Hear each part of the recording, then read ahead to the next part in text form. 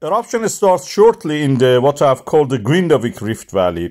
We are seeing the earthquakes forming clusters, and we have evidence for some of them actually forming at this stage. Some of them appear on the gaps that we already had nothing. These are the corrected ones. After verifying them, we add them on that chart.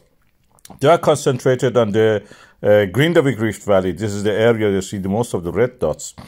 And the depth of the tremors shows that whatever is rising in under the Sundhnúka, between the Grindavík and Blue Lagoon. We can see this is the Sundhnúka crater chain that we already know. And the depth of them is at the moment up to 3.5 kilometers, 4 kilometers, those depths. But they are rising, getting quicker. You can see it like a column. These earthquakes are rising to the surface. You can see them to the left here where Grindavík is written.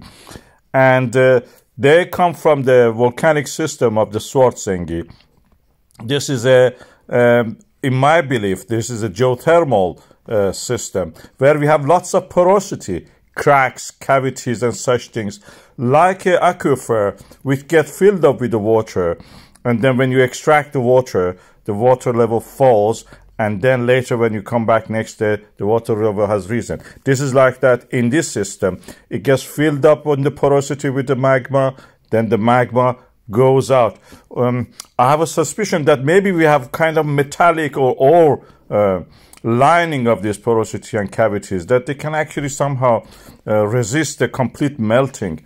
And we see anyway the GPS data rising continuously, some form of the decline also visible, but we have to watch. There will be no warning or very short warning, less than half an hour or 1 hour.